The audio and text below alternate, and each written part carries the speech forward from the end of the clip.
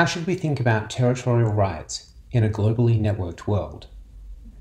By now it should be clear that although the broad outlines of copyright are fairly consistent from one country to the next, there are nonetheless some really important differences that might be relevant to TDM research. The question we need to grapple with now is, to what extent are these differences actually a problem for TDM researchers in a world of cross-border data flows and international collaboration?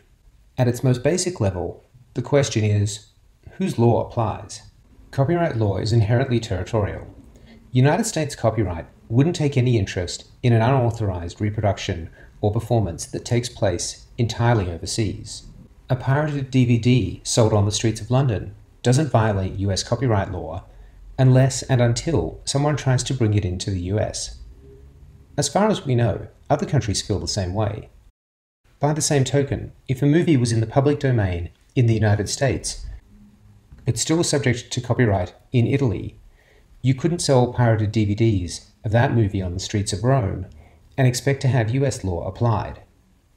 Indeed, because copyright law is inherently territorial, the advice, when in Rome, do as the Romans do, makes a lot of sense.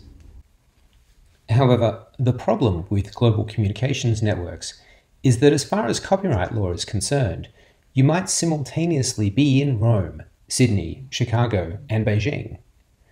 Because the harm of copyright infringement consists simply of trespassing on the copyright owner's exclusive rights in a given jurisdiction, it's possible that simply making a work available on a server in one country could constitute copyright infringement in multiple countries. Usually, foreign courts won't be interested in trivial or incidental cross-border infringements.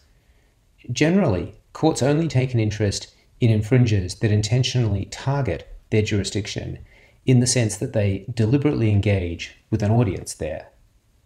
However, whether courts require intentional targeting of their jurisdiction and how they interpret that requirement both vary considerably. One of the most important things people tend not to understand about copyright law is that the details matter. Copyright is not a general, exclusive right of advantage. Copyright is a bundle of exclusive rights in relation to specific actions.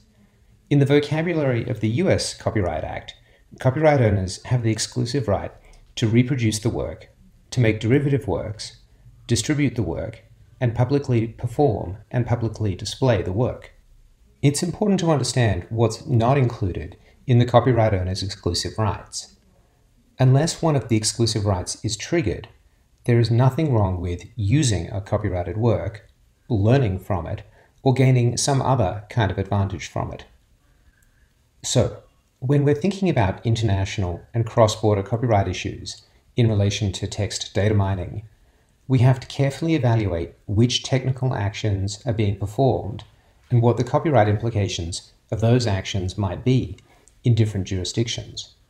We also need to think about the sometimes strange and metaphysical question of exactly where an action takes place.